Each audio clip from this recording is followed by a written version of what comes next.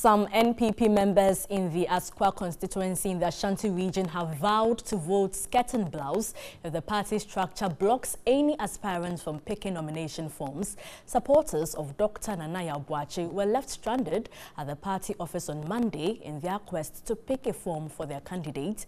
William Evans Inkum has come through with this report. For hours, the Asokwa constituency office remained locked, with no constituency executive on the premises. Supporters of Dr. Nana Yaw-Boakye relentlessly chanted songs demanding the immediate opening of the party office to enable their candidate pick his form. This was, however, unsuccessful.